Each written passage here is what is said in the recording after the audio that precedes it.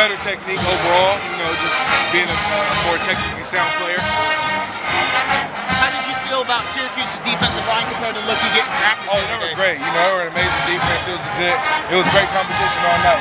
You know, from the linebacker core to the defensive line, it was great overall. Great defense. Was it helpful to have Jeremy available? I mean, subbing in for you a little bit, take a couple breathers. I wasn't tired, so you know, it was just the coach's decision and how they want to, you know, scheme it out. Did the game slow down for you out there once you got out there? Oh yeah, a lot.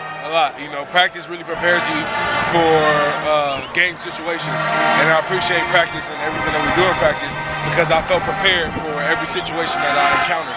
What did you guys as an offensive line not do in the first half to create running space? I'm not the coach, so I can't give my decision on that. Was there anything different you learned playing in this game today that you have in practices? You got to make very fast decisions. You can't, you know what I'm saying? You can't be hesitant.